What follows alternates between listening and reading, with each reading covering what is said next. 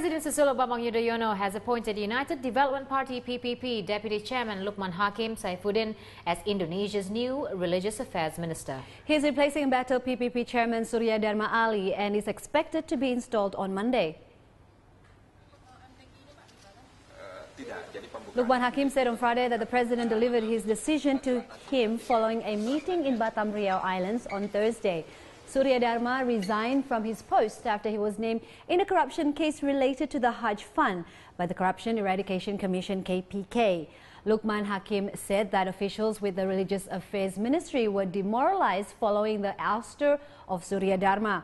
He said the president asked him to restore morale within the ministry. Lukman Hakim is currently the deputy chairman of the People's Consultative Assembly (MPR). Jabatan Menteri Agama itu adalah jabatan yang sungguh berat sesungguhnya, karena persepsi publik sudah kadung memiliki anggapan bahwa Menteri Agama itu haruslah manusia sempurna gitu, karena ada agama yang melekat di situ. Jadi karenanya tanpa adanya sangkaan atau dugaan tuduhan terkait dengan kasus-kasus Al-Quran atau penyelenggaraan ibadah haji yang sekarang sedang terus diselidiki dan disidik oleh aparat penegak hukum, menjadi seorang menteri agama bagi siapapun juga merupakan